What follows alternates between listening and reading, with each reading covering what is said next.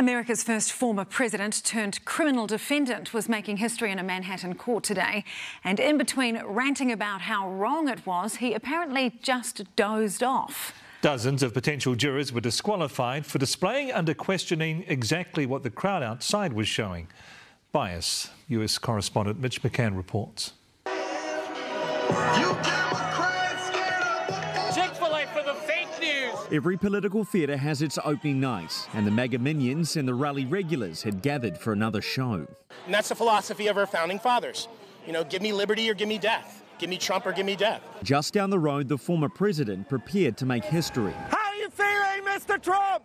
Angry would be a fair bet. As he arrived, Donald Trump couldn't help himself. He could see the cameras waiting. It's a case that should have never been brought. It's an assault on America. Once inside, America's 45th president stared down waiting photographers watching his every move.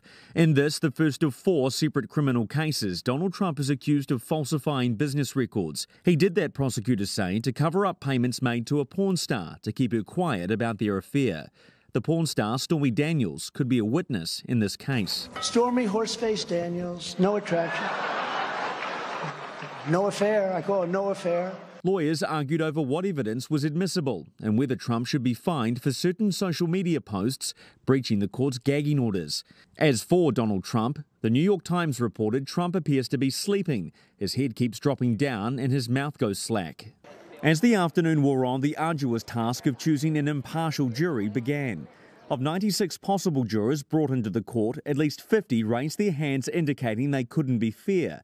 They were excused to leave and walk past the chaos outside. It's certainly not a large crowd, but it really is a faithful one. Many of the people here wearing the T-shirts, the hats and flying the flags are people we've already met around the country at other Trump appearances. It seems like there's nothing he can do that would lose their support. First witness. To be honest, there's nothing that Trump can do that would make him lose our support. Donald Trump is a modern-day American equivalent of Nelson Mandela. It'll now be up to a jury to determine if Trump too has been unfairly persecuted, once they can find an impartial one. In New York, Mitch McCann, Newshub.